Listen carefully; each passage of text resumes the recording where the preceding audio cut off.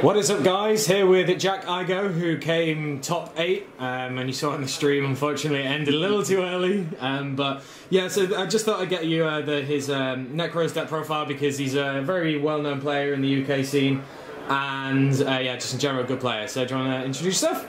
Alright, I'm Jack, and today I played Nekroz, made top 8. Unfortunately, I lost to Shadows in top 8, but cool. Stake as a card. Right, we're going into the deck profile now. It's very similar to the build that ran YCS Bochum, but like there's a few differences. I played obviously 3 Unicorn, yeah, the main one, 2 Valk, 3 Conclog. Like I keep going between 2 and 3, but settled at 2 for this event. 2 Nekroz Von Trishula. Trishula. I think 2 is really good, like being able to drop a second one, like if something happens to your first, or being able to protect your first one from Veiler, it's just like really strong. 2 Rhinoc, and 2 Klausless. Some people only run 1, but I find like there's certain players you can only do if you have 2 of them, like searching it with Shrit when you've already got monsters on board after using your burst. Fair enough. Right, 3 Manju and 3 Senju, because searchers, level 4s, best cards. Yeah, fair enough. 2 Maxi and 2 Veiler. Platinum Veilers, what are you doing? Best Veilers. Right, so I didn't really want to main 3 of either of these because they both have their own applications and good in certain situations. 2 Shrit, standard. 1 Djinn, standard. 1 Dance Princess. People are playing Secret Village of the Spellcasters, so it's really good out as well.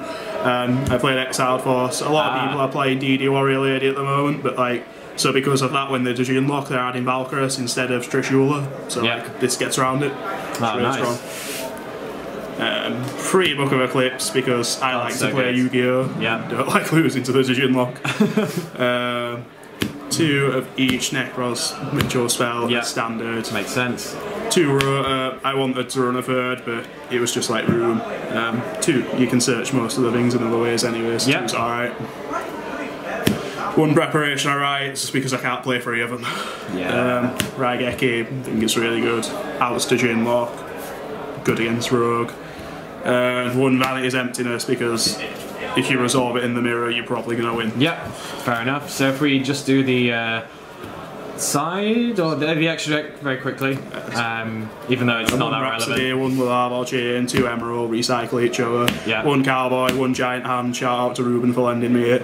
Exoton, Dweller, Ark, Ken Gorgon. This is really good, by the way, people should run this. Stops Veiler. Definitely, Diamond Dyer, Castel, then 2 Herald and a level 12. Yep, makes sense.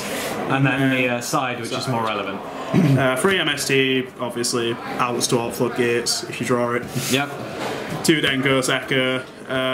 At 3 I found like if you drew multiple it was pretty bad, and I'm also playing 3 Decree, so I didn't want to go overkill. 2 Shared Ride, if you're going first in the mirror, it's really strong, stops them from like killing you there and then. 2 Mind Crush, same again, if you're going first in the mirror you can disrupt the players massively. 2 Breakthrough Skill. Really good against Satella Knight, and it's also pretty good against Shadow. Like I went in Shadow and he had Thunder King on board, he summoned Magician, used this in his turn, used it to negate Thunder King and won because of it. 3 Royal Decree, again all of the floodgates, and if you run very few traps, so it doesn't really affect you. And 1 Torrential in case I got on stream again. We didn't see the stream, if you didn't know what that was. Basically in the previous Brotherhood, or it's the regional I think it was, the guy playing against, Jack was playing against Satell Knight, he had 4 monsters on board, he summoned an extra monster for some reason, and Jack TT'd him. Get wrecked. He's also actually pretty good against shit all as well. Yeah, so. Exactly. So, out of all the kind of like matchups today, which was your toughest and which was your easiest? Generally it'd just have to be the mirror match as far as hardest one goes, because like, obviously you get Djinn locked, like, it just count if you're drawing out pretty much. There's not much going around it, and obviously there's a lot of skillful, intensive playing grind game. And as far as the easiest, I had 1 Infernoid and 2 Odin, so sorry Carl. Oh, was that Carl? Oh, okay. I'll be getting his profile soon as well. Anything you'd change in the deck? No, not really. I thought it worked out pretty well. Maybe like Cider, DD Warrior Lady. That would be feeling strong for next core set coming out with the deck. Yep, just going Shadow Nekroz then.